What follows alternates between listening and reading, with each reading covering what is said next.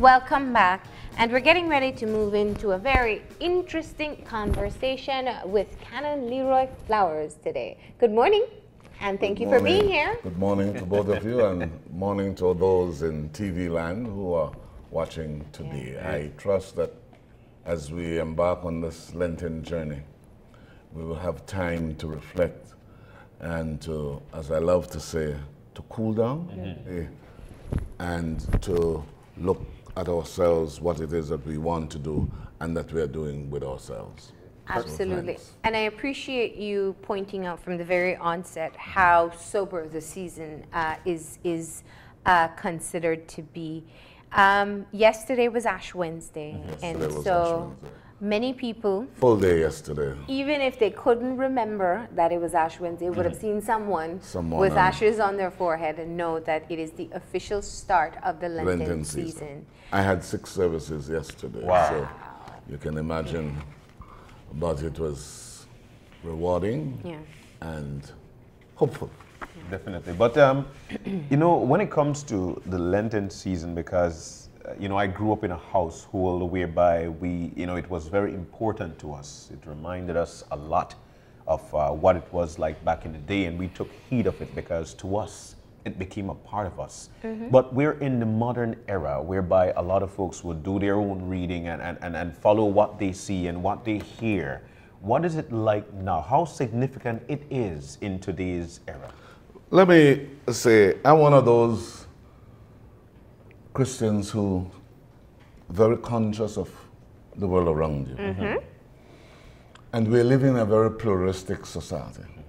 The last census reminded us that at least 20% of the population don't believe in God at all. Or thereabout, I'm not certain of the exact figures. And also this nonsense that I keep hearing people talk about, this is a Christian nation, is rubbish. This is a God-fearing nation under our Constitution. And therefore, we need to recognize that as times, as you call it, the modern times, has evolved. So less people believing in God. And those who believe have a more challenging times, because in my time, as a child, and in your time, and in Marcella's time, we did not have all parents out of the house. Today, that's a given. And therefore, I mean, that is the only way they can put bread on the table. So we have to understand the dynamics in which we operate. Now, what is Lent? Lent, the word Lent is not found in the Bible. Okay. Lent means the lengthening of the days, and as you will see, the days become longer, the sun will come up earlier, and so we'll have... It is during the time when Christians, way back in the 1st century, decided that we need to focus our attention on the life of Jesus. And so the church has a season, or seasons as we say. We begin with Advent, Christmas, Epiphany, Lent, Easter, Pentecost.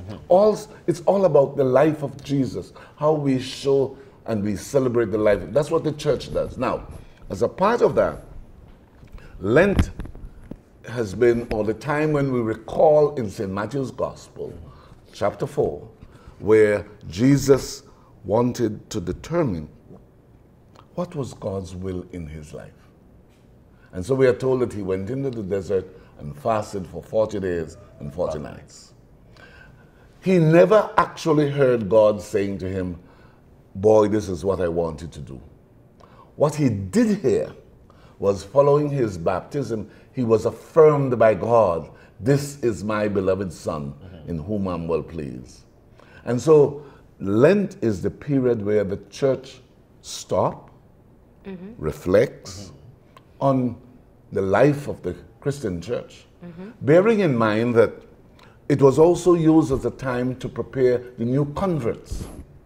It was a time when new converts were instructed in the faith. Now, because remember, it was not until somewhere around 390 something that Constantine was converted. And so in that part of the world, it became legal, if you want to use that terminology. in order for Christians to publicly display their Christian faith. Yeah. So Lent is the time whereby we say, and I am persuaded that today more than ever, that season is needed. Let me tell you why. Yesterday on the news, there was the coverage of the psychiatrist who was conducting workshops for police officers, social workers, etc. On trauma. And people in trauma. Well, everybody is in trauma in our lives, you know. So we need to stop. Yeah. And Lent is a wonderful time in order to stop. It's about me, if I'm gonna survive, if I'm gonna be a better person.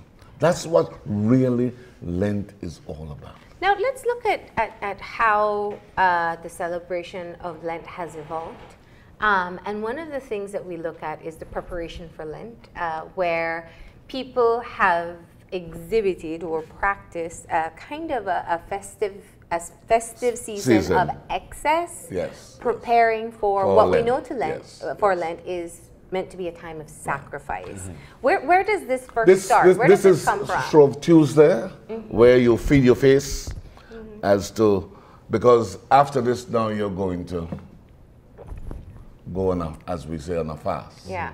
And you're going to abstain from a number of, and so for instance, if you're in New Orleans on Tuesday, I mean the Merry-Making and Mardi Gras, and also if you're in Trinidad, I mean it's a wonderful experience, quite honestly. In order so you get the excess to prepare for 40 days. Yeah. And you said even the Fat Tuesday comes from the fact that you would be cutting out. That's right. Milk So what you do, products. that's right. As what I've done, because I think it's so important. A lot of people criticize, and a lot of people practice, but many times they don't know what it is that they're doing. What I've done in our circles is to share with members the little brochure, which this is, which explains in very simple terminology what exactly this thing is all about, how it has evolved, why. Because, for instance, during Lent, Sunday is not a day of fast. Sunday for the Christian is the day of celebration. We recall a small Easter every Sunday. Yeah. That is critical to the Christian faith. You know, so in order to get 40 days, we have to begin middle of the week. Okay. Now, who was there when Jesus fasted? We don't know. And so we don't want to, are you sure about this day and that? That's not what we're talking about. Yeah. We're talking about a period of time whereby we need to reflect what Jesus did. And so that is so important. This is part of where I think a lot of people find themselves today, where non-Christians or non-believers are very critical about the exact roots. That's right, and the day and the time. Ties into what the Bible says and how we have developed these practices. So I don't think there is a need to argue or to prove the point, but I do want to talk about how a lot of the traditions are tied into what took place before Jesus' death. See, as I said, Lent evolved over the centuries, where the church took time to instruct those who wanted to be Christians. Yeah. But also, as the world evolved, we don't have this band of converts so large anymore. Plus individually, collectively, you know, in parishes, churches, denominations. But it's also an important, and I don't want to miss this point, that each one of us need time out. Each one of us need time out in our lives. Spoke about it this morning. That is so critical. Why are people so angry? Why are people killing themselves? Why are people so violent? They need time out. Time to reflect. And Lent for the church is a golden opportunity to be able to do just that. And that's what Jesus did. And that's what Jesus did. He He went into the desert by himself, And we are told in St. Matthew's Gospel, the 4th chapter, that this is what happened. And after, now this is interesting, after the 40 days, Satan came to him. Aren't you God's son, boy? Come on, man, prove yourself. You know, aren't you the God's son? Throw yourself down. You know, look at the world, I'm going to give it to you. We are reminded that temptation, which is real to everybody, comes from the world, the flesh, and the devil. Now, unfortunately, poor Satan gets blamed for most of the things because we said that's Satan. Well, that's not true according to the Bible. Some translation reminds us that for a period of time, Satan left Jesus. If Satan is always on your back, John, something is radically wrong. You know. That's because he's comfortable there. and so we are tempted, you know, in the challenges of our lives by the world, materialism, etc., arrogance, and all the other vices, and then we are tempted by ourselves. You see, one of the wonderful things about this God is that he has given you a will, you know, John. So I know, for instance, you talk to my immediate family, my wife and children. I blame them for everything. But of course, that's a capote. No? See, he finally admits it's not your fault. Just so you heard it for yourself. But in truth and in fact, you and I have to make decisions. Okay? You know, and then there is a temptation from the devil. There are three. Canon Flowers, I think it's so interesting when we speak about, you mentioned it earlier, taking a break from what is happening. One of the things we know about the 40 days of retreat that Jesus took when he knew his death was imminent, it shows the human side of him, where while it is the will of God, it wasn't that he was, as much as he was God's son, he was human, and also wanting to come to terms with what was going to happen as well. Life. That's right. And it's something that even in our today's society is very important, that we don't like things that sometimes we have to accept, or we have to figure out how to change. Let me just so that nobody calls you or email you on. The temptation of Jesus did not take place at the end of his life. It took place at the beginning of his ministry. So it was in trying, and then we are told he began his ministry. After having been affirmed, you see, this is the point. He was sure of what he was about to do. He was confident, so that when he came to the very end now, the humanness which came out, God, I don't want to do this. I really don't. Is there no other way? But if this is the only way, then I'm prepared. Your will. I think that is so fundamental for us to understand that you and I have free will, and we blame everybody. And yes, there's enough blame to go around. But we have got to take responsibility as a child. One of the unique things that I love about my faith is this.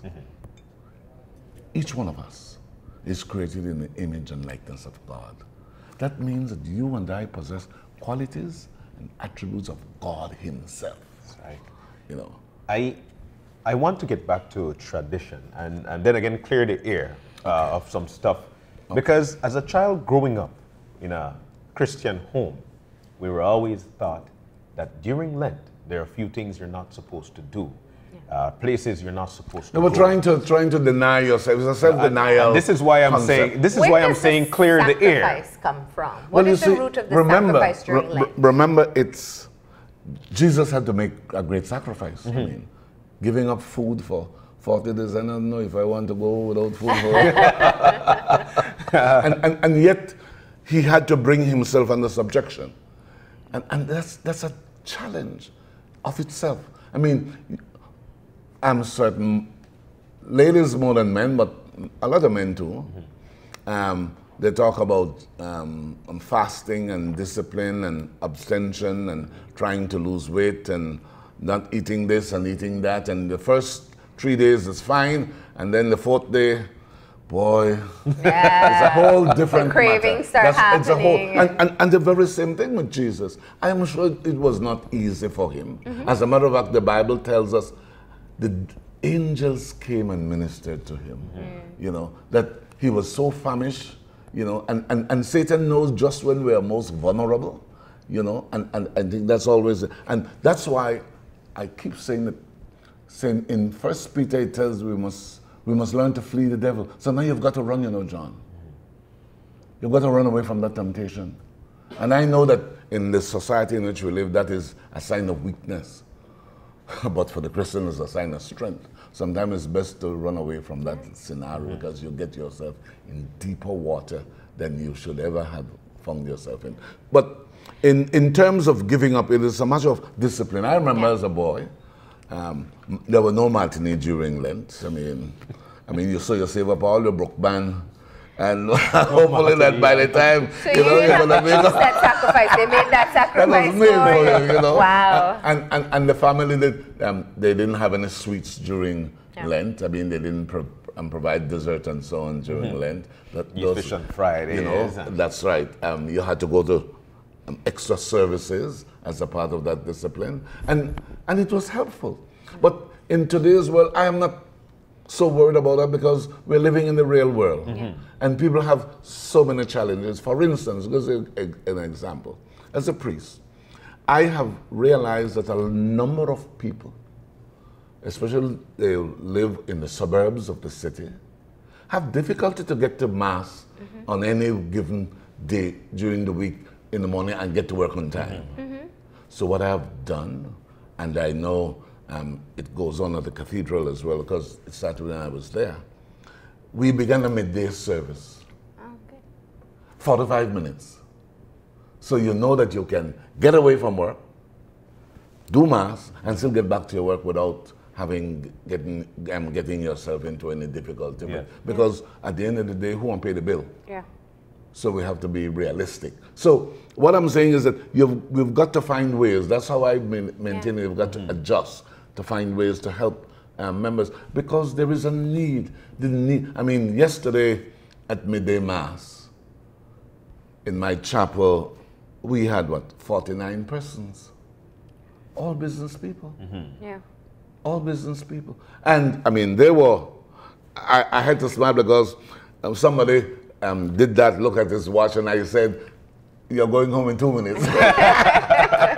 So they kept you on schedule. You know, but the point is that we also have to help people to adjust because the whole purpose is for you and for me. It's what Jesus did already. I love that concept of the church evolving along with, not necessarily in Belize, but working along with the people who want to be able to access. They're not going to come to church. Yeah. I mean, and the evening it's when 4:30, 5 o'clock is getting home, I'm going to beat that traffic to get back home. You know, or pick me up as what happened last night. Somebody came and said, you know, I figured it was 6, but I said, no, I have time. I'm going to pick up my boys from school. And they were caught in traffic. When they got to church, church was halfway. Wow. And I said, well, it's better be halfway than nowhere at all. But, you know, it's that kind of reality that you can, well, you know, one kind of church, you stop coming to, no. A question We've was got posed, to be able to. A question was posed to me the other day, and I want to throw that out to you. Why do we start or celebrate Lent as starting it with ashes to the head? It is because it is what it is. It is a mark of penitence coming out of the Jewish faith in preparation for Passover. And so when you read the Bible, whenever the Old Testament in particular, you find that when people were sorry and they would cover themselves with ashes, sackcloth and ashes, it is referred to. So that's a penitential. And so all we are saying publicly is that we are about to begin this most penitent season. The church's liturgy changes. Even though you celebrate in a more somber way, because remember, even it's about the my sequences sins. in the Mass That's change. right. It's about my sins, not about yours. What am I doing? How do I overcome the deception that has become the norm in my life? How do I become that? How do I deal with that anger? How do I deal with? And one of the fascinating. I have a book that I was reading just recently by one of my favorite West Indian theologian, a man called Cartwright Davis, in which he says, one of the 21st century sin is the technology that is being abused. Facebook, etc. And you know, only just 2 weeks ago, you would know this better than I. I don't have any Facebook, so page. But cheaters, you know what I'm talking about? Yes. Now, how can you demean yourself? You don't have Facebook, but you're up to date. How can you demean yourself in such a way? That is the challenge, you know. Yeah. Why would you, do you have no value? Yeah. That you're going to do that to yourself? So when I see you and we recognize some of the persons, man, I don't want to come near you at all. I think that those are the realities that we've got to, and you know, one of the challenges we have in our society is that a lot of Christians are becoming holier than thou. And that saddens me because it drives away people from really coming nearer to you and eventually to your God. And therefore, we need to be able to reach out to people in love, with respect. And see, I love to say, each of you here, I am blessed to be in your presence because you're gems. Now, you may not want to polish yours. That's all right. My lady does. You know? And so, but in our interaction, I should help you to want to discover, to polish it, so that it will shine, not to demean it. And Lent is a time when it says you need to take time to polish that gem. Yeah.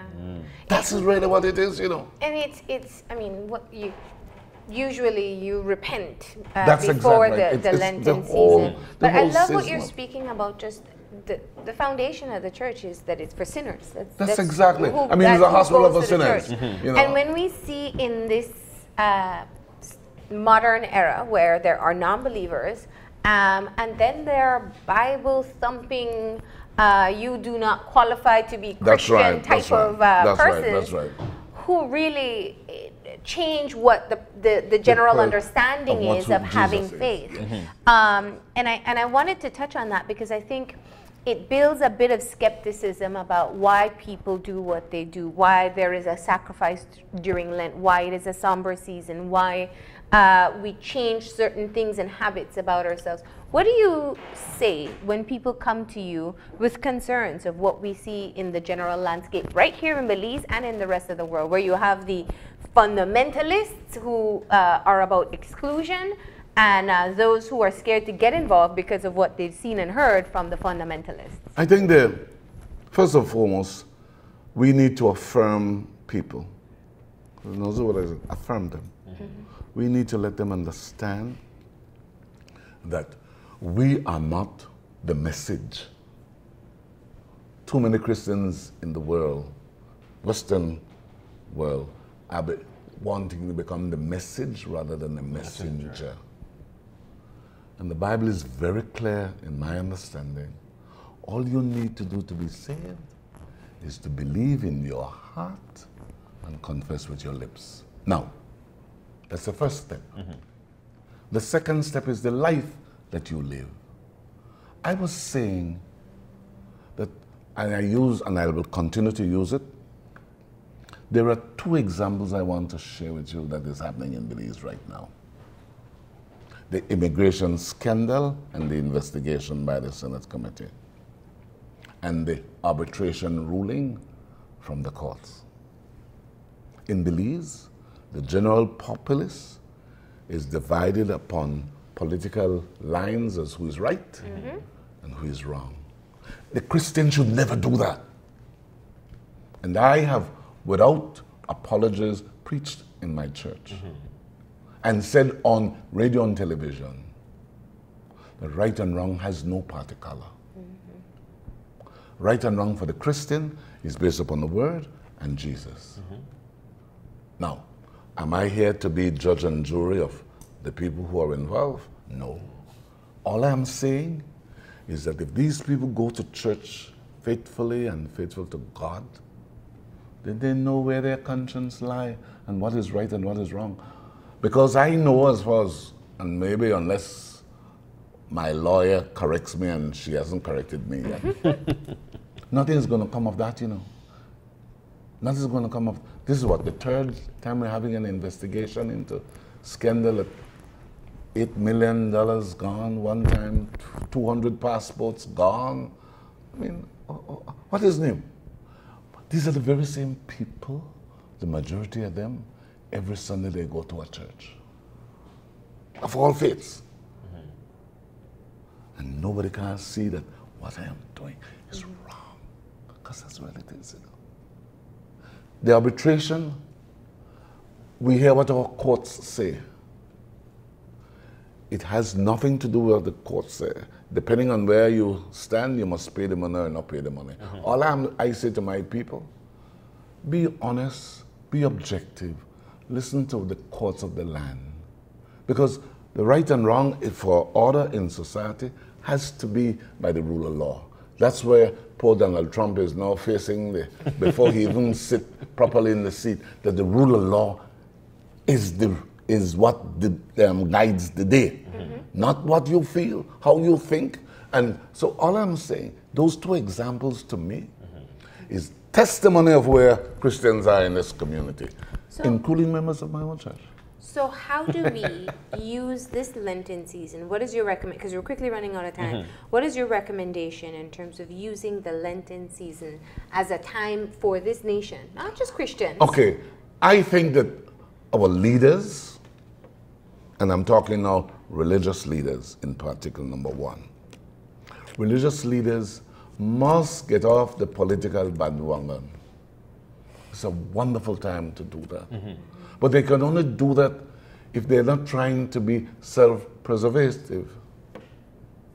They must do it for the well-being of this nation, because ultimately, that's what will count. Two, our political leaders on all sides of the bandwagon need to listen more and talk less. They need to listen. Here is most of these political leaders will tell you about. I mean, I smile. Unfortunately, I could not go to the funeral for Bishop Martin because I had a funeral. Okay. So I mean, he's a wonderful example of Christian leadership in Belize. I mean, there's no two ways about that. But I smile as I watch the television and watch all these people who they were leaders and they're there and contrary to everything else that we're supposed to be doing, I'm saying to them, listen to your people more. You can't take it with you. You cannot, you will not. That's for sure. And yet, you know, Dives, the story of Dives and Lazarus should be a good example for all our leaders. Dives was not a bad man, you know. He was not a bad man. He didn't get his wealth by illegal gains, according to Scripture. But he did not have time for that man who sat at his gate every day. We have to be careful. Leadership is a responsibility. It's about service to God's people. So for our leaders, I maintain that that's what they need to do more. They need to listen and stop demeaning our people. I mean, the horror stories that we get from constituents when they go to some ministers' offices, it blew up my brain. How could you do that? Now, when you see Father or the other leaders, oh, you're so gentle and kind, and but boy, you just tell Miss Jane if your daughter can't come see you tonight, you know, and get, you know, sign the paper and all that. That happens right in this community, and we don't want to talk about it. So that's second. For the individual now, I maintain that we need to take time, first of all, in our own lives. If you have never done this before, get your family together, even for 10 minutes every day, or once a week. You don't want to get over ambitious. Once a week, 10 minutes, 6 weeks of Lent. Let's just affirm each other. When last did you pray as a family? Just 10 minutes, you know. I love to say you need to focus. And one of the things that Christians use to focus is that we light a candle. No magic, no obia. So it's just the focus. It is the focus. So get your family together. Right. Before you go to work or after, depending on where you are, give yourself time. You're always, these housewives who have to work, take care of the children, take care of the dog, take care of the husband, take care of the cat, take care of the rabbit. You need to take time for yourself this Lent season. Absolutely. That's what it's about. 5 minutes. And you know, the thing about it, I love to say, you don't even have to open your Bible. You have this thing right here, Marlene, you know, and you Viber, whatever. I don't know what it is. My little grandson says, Brams, your head hard, you know. You have it right there. The point I make, you can take deliberate steps. And what about just letting go? You know, a lot of people are so angry. You drive down the street, good morning, not having no good morning, they're angry. Why not just quiet down? And then they justify the Bible and say, well, God may get angry and Jesus may get angry, you know. And you're cutting off yourself. That is what I think, and that's what I challenge our people to do yesterday. It's you. What you are doing. Fantastic. Even if it's just 5 minutes before you come to work, John. Because you're going to meet Marlene, and Marlene may not be in the best of mood, even though she will smile and say good morning, but she's hurting. She's hurting. A lot of people in this community are hurting big time. So give time to reflect. Important the Lenten message. season especially. Give time. And I think at a time when people are thinking of what they can give up, we can add on. That's a right. message You know, of you may kindness. not, you may not have to I give love up it. anything, Yeah. but just take care of you, man. Yeah. Fantastic. Just Thank you. take care of you. Thank you so much for being here today, Canon Excellent. Flowers. I think you've really given us some fantastic food for thought, and we hope that people will not just listen to the message, but put it into practice as well. Well, thank you very much for inviting me. You know, it's always a pleasure. Love having And it's you. always good to see you wonderful people. And my good friend John, I can now say it, you know. Yes, sir. He's gone to higher heights, but you don't want to leave anything for us. So thanks, and I wish all a very peaceful and meaningful Lenten season. All right. We're going to go ahead now and take a break. And when we come back, we'll be talking to representatives of MadLab Media Belize about a mobile application and a new gift card system. So that's coming up after the break.